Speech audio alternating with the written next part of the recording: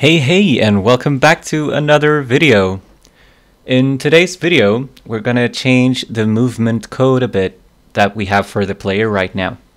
We're gonna introduce the Vector2D class and the movement class, which I'm gonna call it. So let's get to it. The first thing that we're gonna do is to introduce a new abstract class between game object and player, and we're going to call it the moving entity, and we're going to move the movement code into here instead. So start by making the class. We're going to make it abstract and say that it now extends the game object. Okay, so now this will need the controller. And Alt-Enter to import. Let's make the constructor. And let's also call super. Alright, so now we have the controller. We call that constructor. Let's make the public void update. And leave it like this for now, and it probably wants an override. Alright, that's good. We're gonna fill this in with stuff.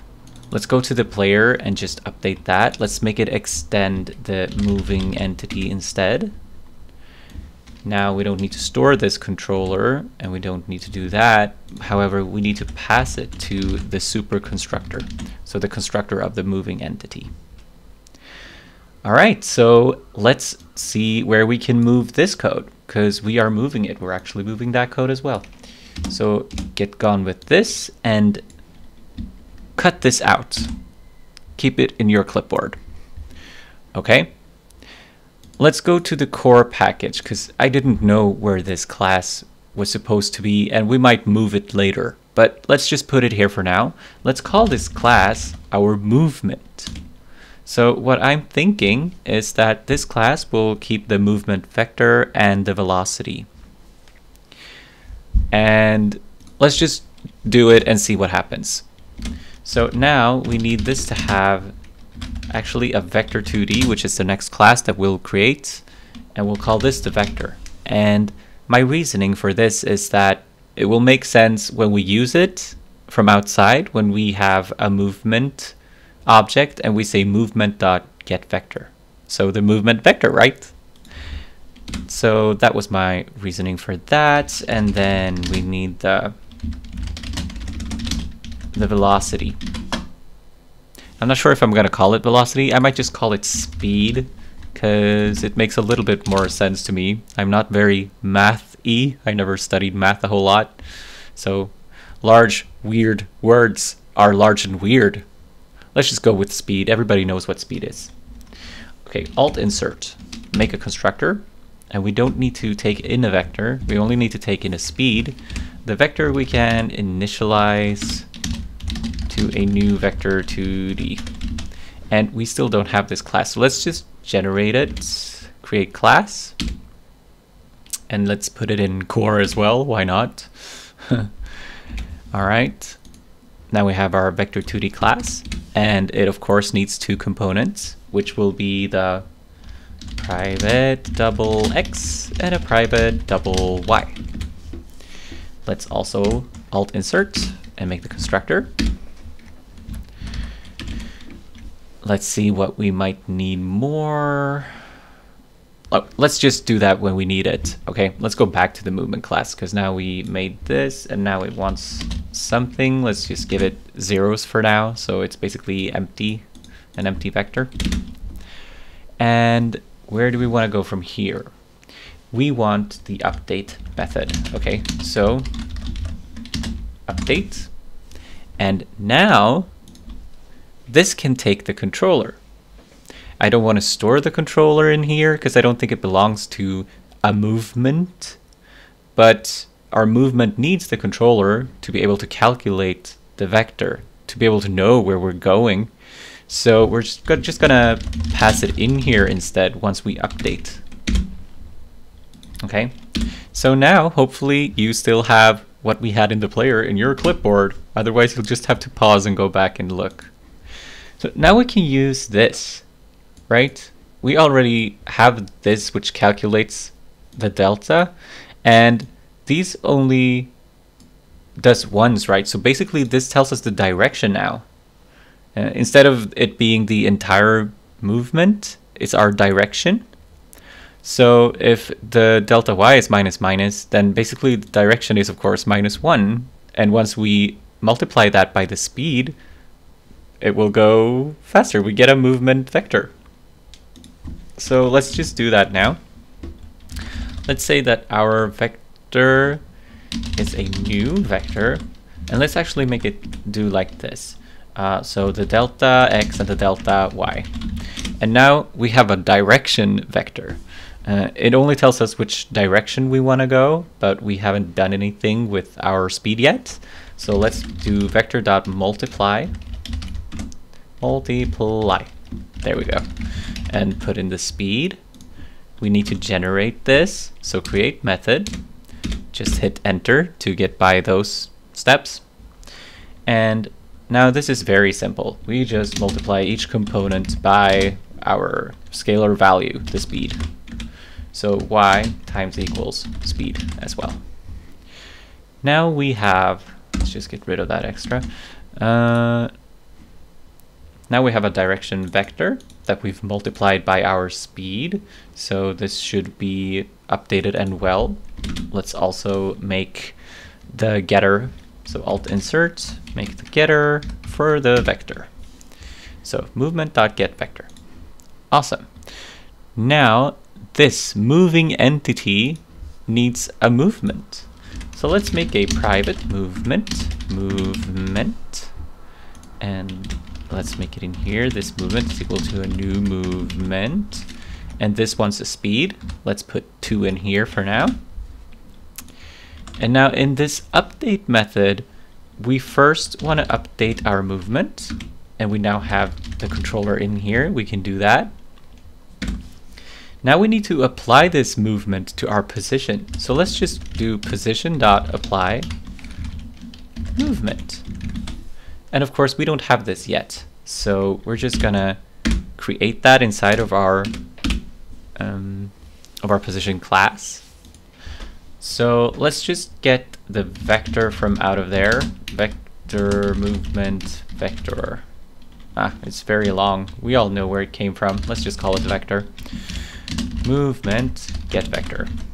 So now what we want to do is of course x plus equals vector get x, and we haven't made these getters yet, so we're going to do that in just a bit. Vector dot get y. Now let's go into the vector and generate those methods. Alt insert getter, both of them. All right, we were in the position. Okay, so now we actually apply this movement. And I wonder if this is all that we need. Let's just try it out and see if I missed anything. I obviously missed something. Let's see what I missed. Player, oh right. We didn't call super.update. So it didn't run the moving entity code. Okay, let's try that again. All right, now it actually works. I don't know how much time I've spent already, but there's something that I'd like to fix. So as you can see, or maybe you can't, but it's moving faster diagonally. Let's just do something that makes it easy to see that. Inside of our Vector2D class, we need to get the length. So let's make a public double length. So the length is very easy to calculate. You just take the square root, and we use the math library from Java. So the square root of each component by the power of 2 summed up. So sorry, x times x plus y times y. So this is the length of our vector. And now that we have that, let's also alt insert generate. No, we don't need that right now, right? No, we don't need that right now. Sorry, let's skip that. Let's go to where do we want to do this? It's just so that we can see what's going on. Let's do it down here actually. So South and then tab. And then let's just do vector length. Now it's gonna spam down here, but at least we're gonna be able to see something. So if I press down, you can see 2, which makes sense because the length of our vector is 2. That's our speed, so it should be 2, right? So up and down 2, left and right 2, diagonally 2.82 something something. Well, basically 2.8. So what we need to do to fix that is that we need to normalize our vector. We need to make it a unit vector before we multiply it, which means a unit vector means that all of the components summed up equals 1. And that is what we want. So normalizing is pretty easy, but there's something to think about. All right, so let's just make this normalize. And what we do is that we divide each of these components by the length. The problem is, let's just store the length first. Double length equals length. I don't know if this is even necessary. Doesn't probably even matter on a modern computer if you only do this once. But let's just do that. Double length is length. And so in here we want x to be divided equals by the length. However, if x is now 0, then the division will be very, very unhappy. So we do not want that. So we must first check if x is 0, because in that case we want it to return 0. Otherwise we can return, x divided by length. Okay, let's do exactly the same thing for the y. So the y is equal, if y is 0, it's equals 0, or if it's not, we divide it by length. So this should do it. If we now go into our movement class and we normalize our vector before we multiply it by the speed, let's see what this says. Okay, so up and down still working, diagonally. As you can see, the numbers down here are 1.9999. You can see that. And this is actually going to be an issue for us. So let's fix that now. So when I started this project, I thought that having the position in an int would be sufficient. Since, I mean, we can only paint in 1 pixel, right? We can't paint half a pixel. So I was like, would I need to have a position that's in between pixels? But this actually became a problem now that our vector has doubles, because when we add the double to our int position, it will just cut off all decimals.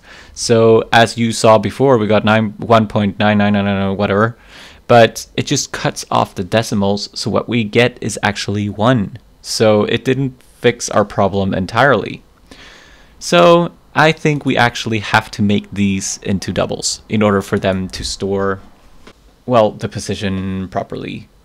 And we'll just make helper functions to turn it into an int, and the helper functions will round them for us. So let's just start by seeing if we can't... Can we refactor this? Do we have to write it? Can it do it for us? Oh, sorry, I saw type migration. Let's go refactor, type migration. Let's make this into a double. So refactor that. And then do the same for this one. Refactor, type migration, double. Why do I want to write long all the time? Okay, double, double. And we can still initialize it to a whole value. That's not the end of the world. We might do something about this later. However, now our getX is a double, and there are many places where we're going to use this where we need ints. So let's make methods that return these as ints. So int x, where we'll use, I'm not even sure what's available, round. Okay, so we have round, which I hope is to the closest whole number. So let's just round our x, right? Oh, and then also let's return it. And it's still a long. Let's just make that an int. Okay, and let's do the same for the y. Int y, math round y. So now I can see that the renderer is very sad. So this uses ints. So let's make use of that, because again, this is drawing on a graphics and you can't draw half a pixel. So int y. Okay, let's just try this again.